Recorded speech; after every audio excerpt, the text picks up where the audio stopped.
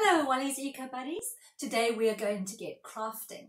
Now in the next couple of videos Wally's going to set you all challenges, and in order to keep track of your progress we're going to have a chart. Not a star chart because they're a bit boring. We're going to have a ladybird chart. Now we're going to start off by showing you what you need to get ready, and then we'll stop the video while you get everything there, and then we'll come back and I'll show you how you're going to make it. Now remember, Eco Buddies are respectful. They don't just respect nature, they respect other people too. So please make sure if you use your mom or your grown-ups table that you have some form of protection over it so you don't make a mess. And you're going to clean up after you've done all your craft work. You don't leave it for somebody else to do. Now I have a cutting mat, but if I didn't have a cutting mat I wouldn't tell mom to go out and buy a new one. I'd put a piece of newspaper or an old sheet or something just to protect the table. Remember, you're not going to tell your mom to go and buy stuff. We're going to recycle. So what do you need? Well, you need glue, and it doesn't matter what brand you have. You're going to need a pair of scissors. Now, some children might not be confident with using scissors yet, so please, if you're very little and you need help, ask a grown-up to help you with the cutting out part of things. I don't want you poking your eyes out or cutting yourself. You're going to need a pencil, a felt tip marker, can you see that, a felt tip marker, and some round shapes in different sizes. Now I've got washers, I'll show them to you, there we go, you can see the washers. But if you don't have a dad or an uncle who's good at woodworking, you can use lids of all different sizes, maybe a milk bottle top, or this is the glue stick lid, all different, just get 3 different sizes, pennies, anything like that will do. Then some leaves. These are leaves that have just fallen off my tree, and you'll see they're all in different sizes. I've got some big ones and some smaller ones, and we're going to use those as templates. Now we come to the cardboard and the paper supplies. Now I'm a collector. I collect old boxes. There's an old rusk box. You know, they have such lovely colours on them that we can use all for so many different things. And if you turn them the other way round, you've got that lovely brown, all a uniform. It's so useful. Today I'm going to be using a Salty Cracks box because it's green. Now I know that there are children here watching from all over the world, and you may not have a Salty Cracks box.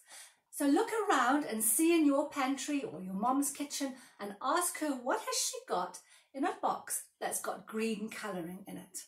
If you don't have green, don't stress, because you can do something like the rusk, which has got shades of orange and brown, and you can make your tree that we're going to be making in autumn shades. So don't stress, life is too short to stress. If you don't have a box, you want some other things, I've got little offcuts of wallpaper that I use.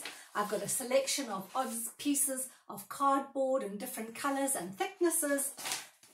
What about some old wrapping paper? This is a gift bag which is really too creased and too ruffled to use again, but it's such a pretty material. And then magazines, they're a great thing as well for cutting out. I'll be cutting a little bit out of magazines. Now, that's the basics. If you're lucky and you've got felt tip pens and maybe paint sets or colouring in crayons, you can use those as well. I'm just going to show you the basics, but you can make it as beautiful and as complicated as you want. Please, something I must tell you right now is that the Eco Buddies don't compete with one another. We're all completely unique, wonderful pieces of individuals. So your art is not going to be the same as mine. It's not going to be the same as your brother and sister. And you know what? That's how it should be. Because you must do your own work, and it must be a reflection of your personality. So I'll show you how to do it, and from there you can go wild. And at the end of this video, there's a link to my website, and if you want, you can ask your mum or dad or a grown-up to help you, and maybe you can send me a picture of your beautiful works of art, and then I can show the other children what you've done. Right, have you all got all your equipment together? Because if you have, we're going to start, and we're going to start off by making the tree trunk on which we're going to attach the leaves that we're going to put the ladybirds onto. Now I'm starting with a bit of a battered piece of A4 cardboard. It doesn't matter if it's not perfect. Remember, we're recycling. And I'm going to take my Koki pen or my felt tip pen, and I'm going to draw a long, thin triangle.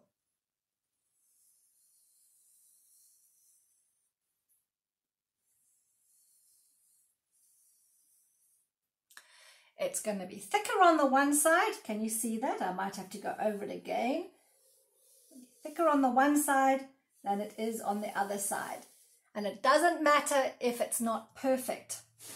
We're then going to draw branches coming off, and we're going to have 10 in total. So 1, also triangles, 2, 3, 4, 5, 6, 7, 8, 9, and that one's 10. Do you see it doesn't matter if they're not exactly the same? The ones at the bottom are slightly bigger than the ones at the top. Now, you could leave your tree looking like that.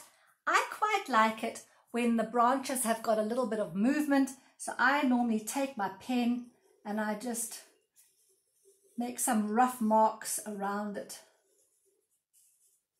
I don't know. So it's not perfect.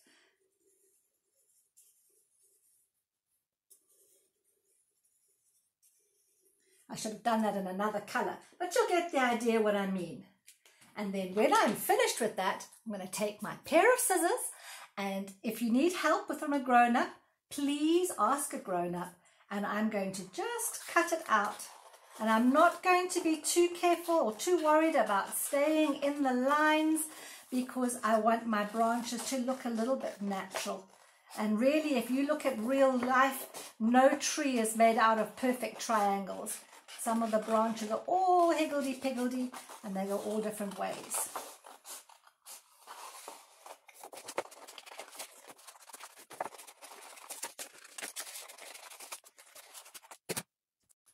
Okay, I fast forwarded a little bit because you know quite well how to cut out a shape. And there is my tree trunk. Now this is the template that I'm going to be using. If you like the plates, if you like it white, you like your template, there's no reason why you can't use that. But I'm going to put it on top of my rusk box because I want it to be nice and brown. And I'm very, very carefully going to trace around the outline.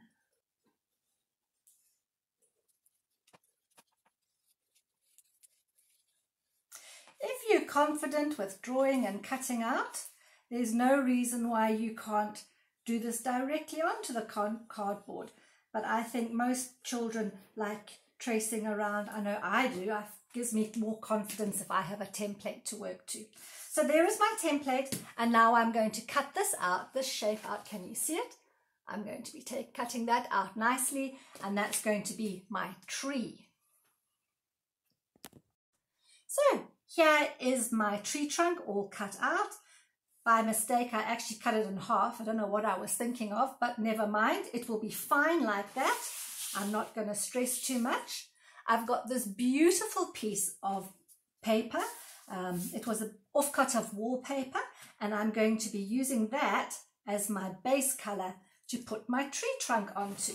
And then just with my Pritt glue, I'm going to just, in fact, it's not Pritt, it's Croxley, and it doesn't matter what glue you use. I'm not punting any brands. I'm going to stick it. And because I'm a silly Billy and I cut it in half, I'm going to have a little join there.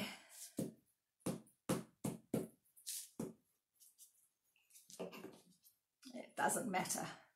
No one will know and no one will care. There, how cute does that look already? I think that looks lovely. I'm just going to press it down.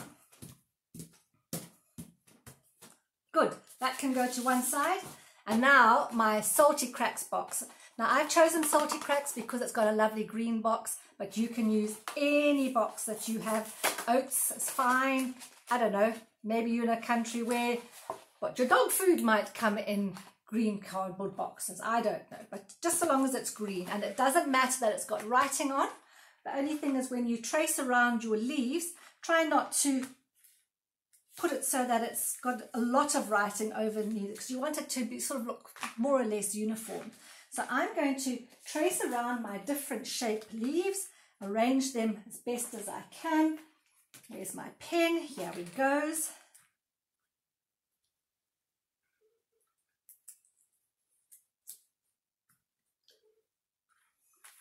And I'm going to make 2 of each color, of each size. Can you see clearly what I'm doing?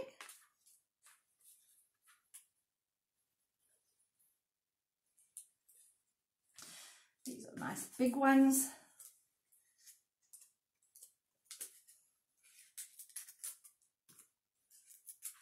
And then when I've got 10 in total, and 2 big ones, 2 medium size, a little bit smaller, and then the others can be, so it's graduated. The biggest ones at the bottom and the small ones are going to go at the top.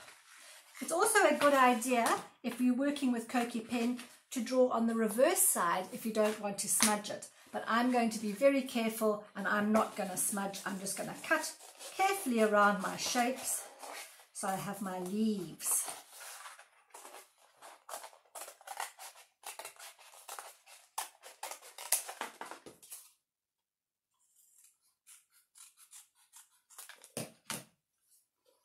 And that's going to go there. Right, you can see I've cut out all of my leaves now, and I'm going to now glue them on. Now, I always like to arrange them first, so I sort of have some idea of where they're going. I'm going to put the biggest ones at the bottom,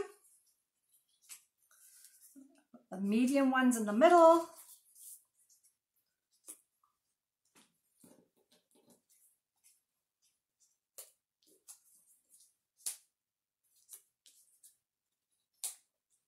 go.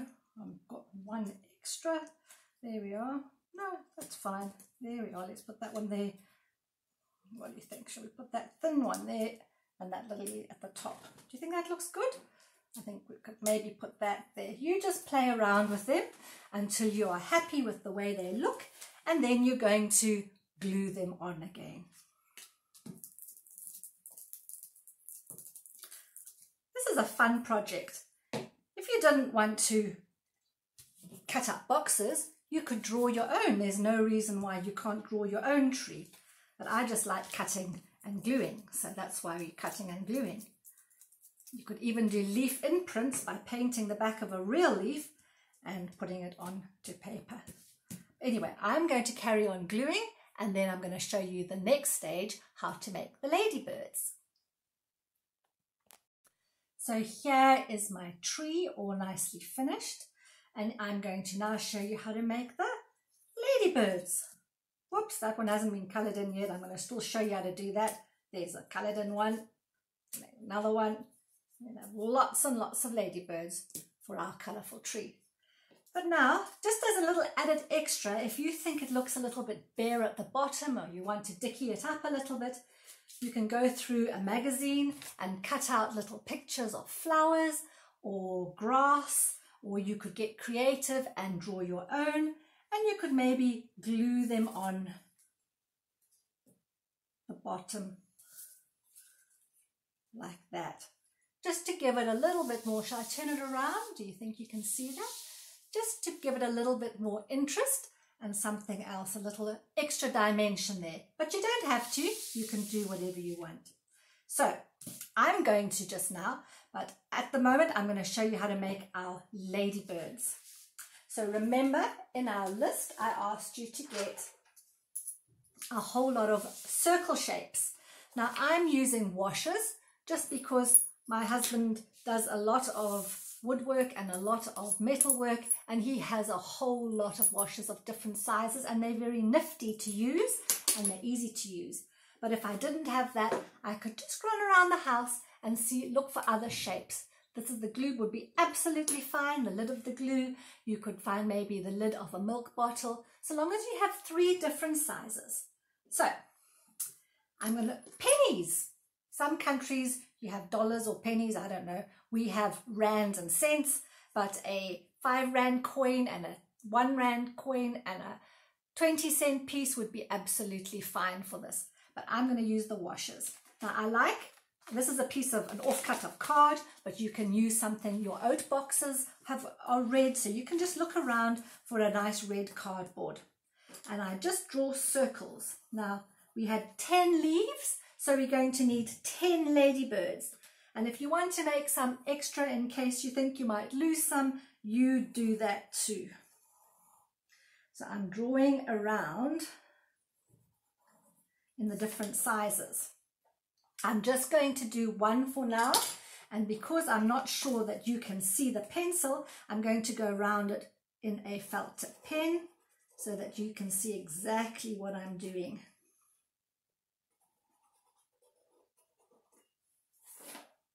There we go. And I want my ladybird to have a head. So can you see what I've done? I've made a circle and I've given him a head. And I'm going to cut that out with my pair of scissors.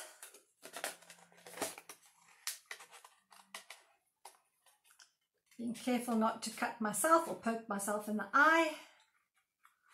I don't know why I'm so worried. You lot are clever people. You wouldn't do something silly like that, would you? Would you? Okay. Of course you wouldn't. Right.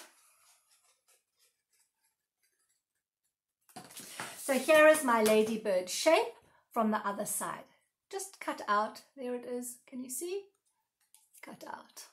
So I'm going to get my marker again.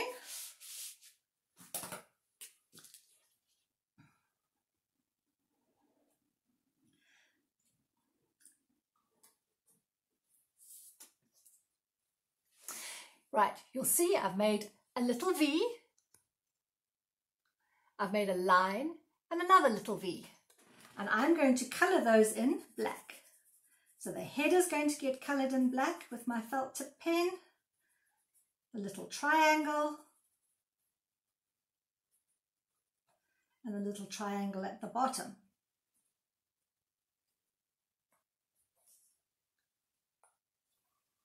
So that it looks like that.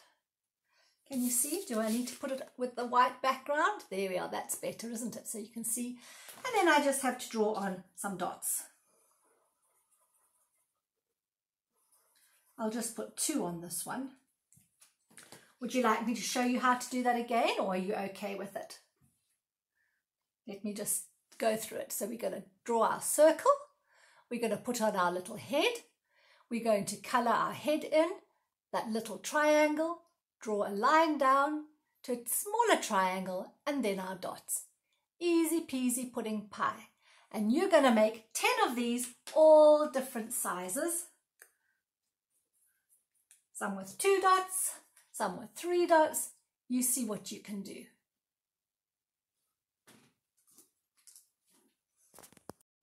So here's our tree all finished. And remember, your tree won't be exactly the same as mine because you're a unique, special person, and your tree will be unique and special. You'll have your 10 little ladybirds, and as we finish one of Wally's eco challenges, we'll be able to put a ladybird on each leaf so we can keep track of our progress. I hope you've had fun doing this. Remember, you need to go and tidy up after yourself now.